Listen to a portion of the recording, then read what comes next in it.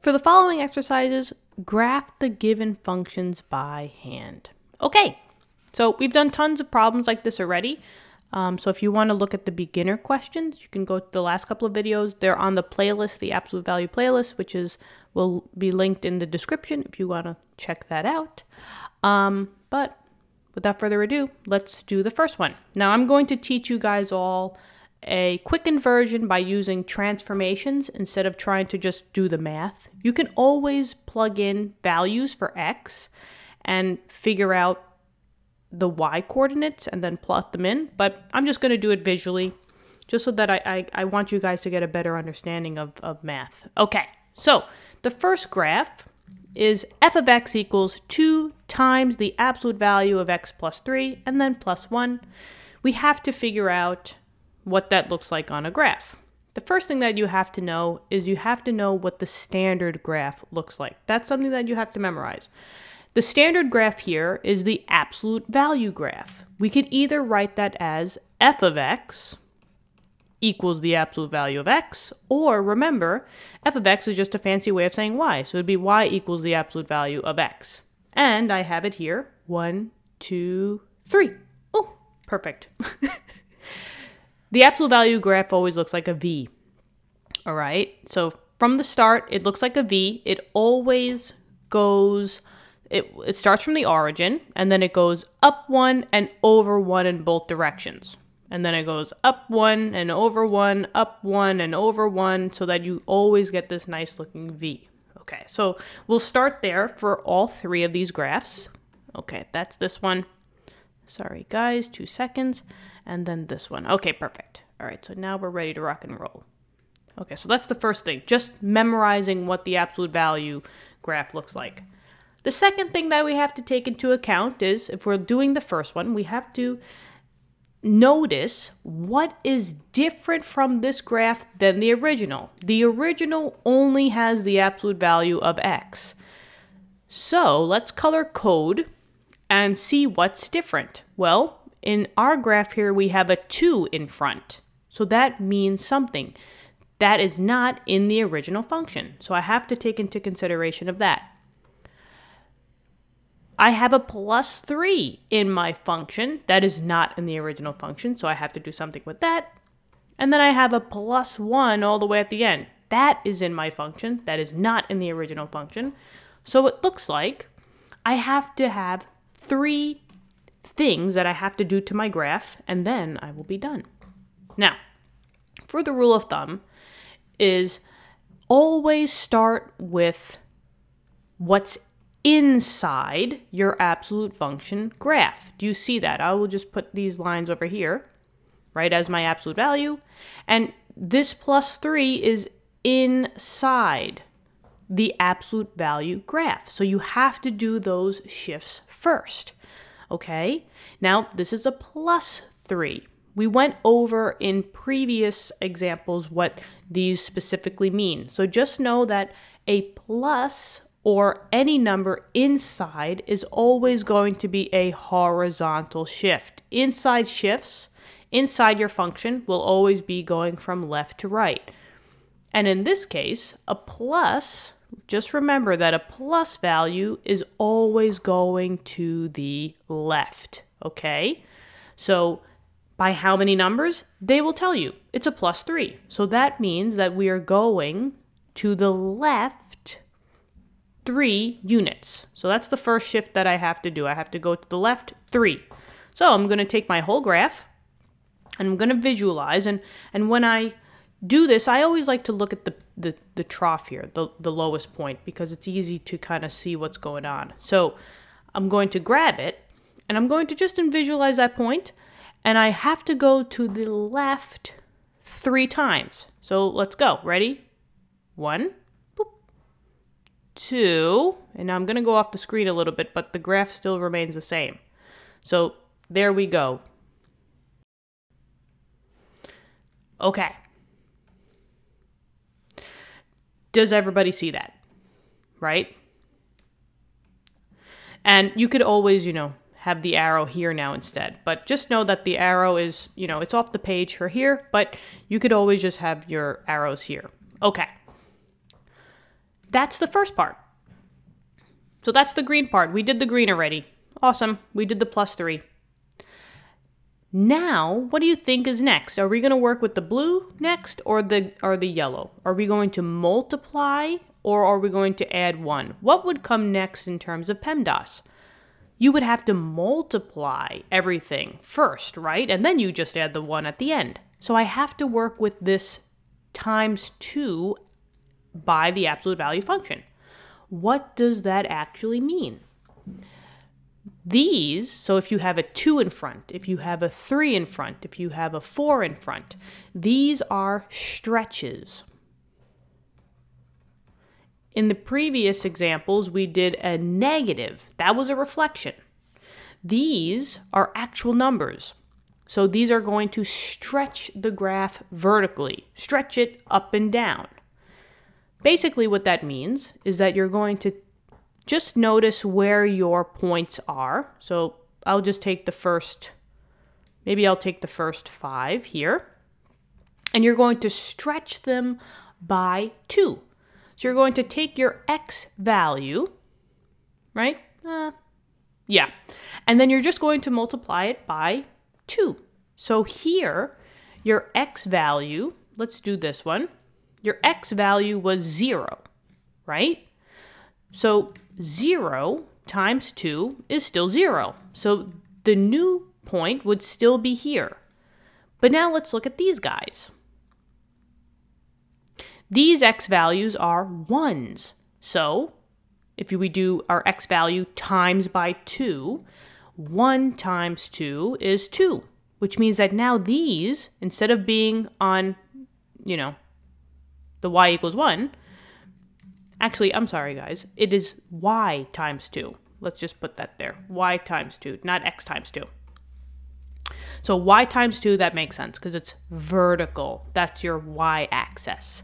So your y is a 1. So 1 times 2 is 2. So now these would now move up to the 2 spot. So they're going to be up here now. And then we do the same thing. Now these are on y equals 2. 2 times 2 is 4. So these new ones would be now all the way up to where 4 is. So they're not going to be here. That's 2. I have to go up another 2. So that's all the way up here. And now we kind of see the graph. So what I'm going to do is I'm going to just erase the original. Let's see if I could get that. That's good enough. And those are my new coordinates now. So it's going to be a much steeper V. There you go.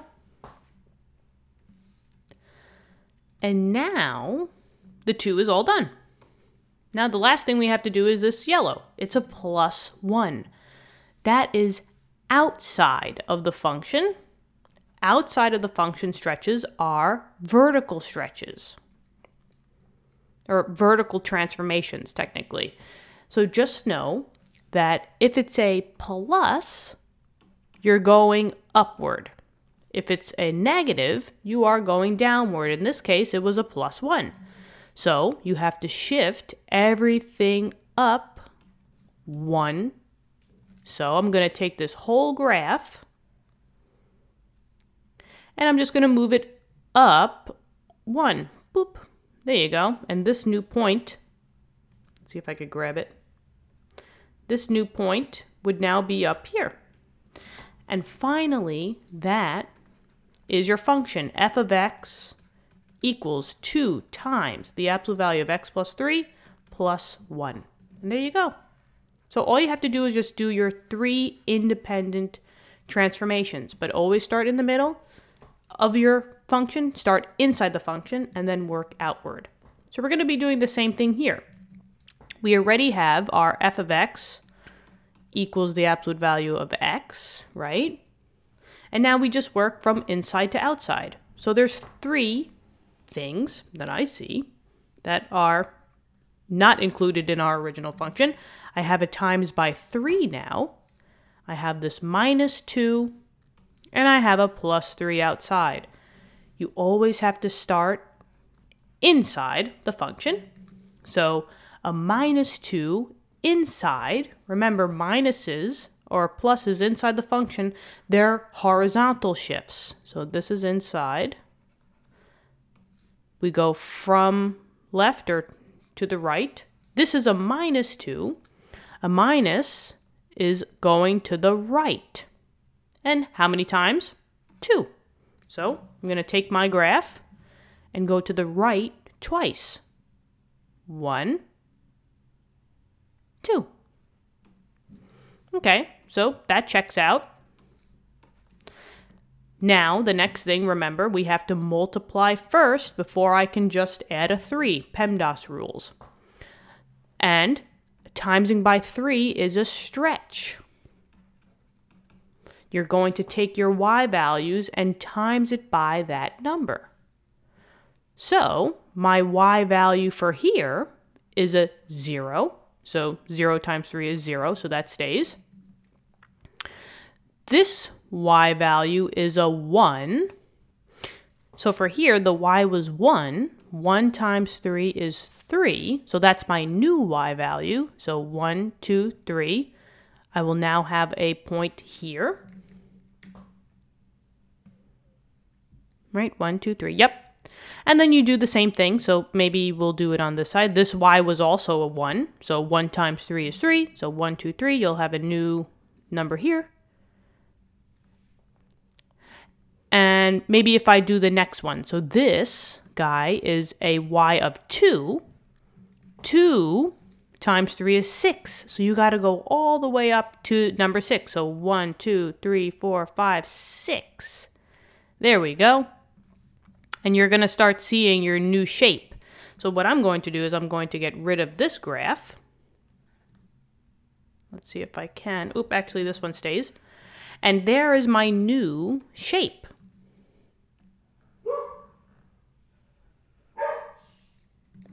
Actually, this comes over here. And this one gets moved over here, I believe. Boop. Yep, there you go.